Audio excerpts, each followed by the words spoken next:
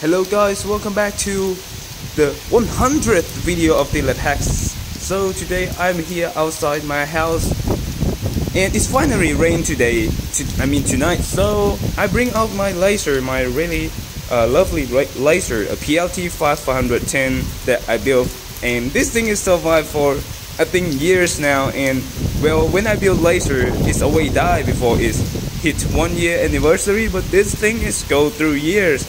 So well, let's try it out since well it's raining and there's a lot of particles so that my laser can hit. So let's take a look. Yeah, it's not gonna be that bright green beam because well this Fl3xWatch is just 10 milliwatt and I only push it to be around 50 milliwatt I believe, and as you can see it still have some nicey beam.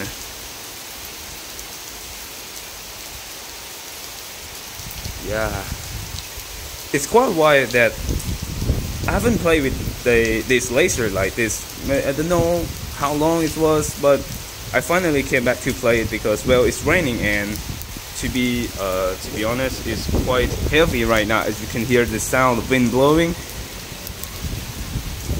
Yeah, the water is all over my face right now.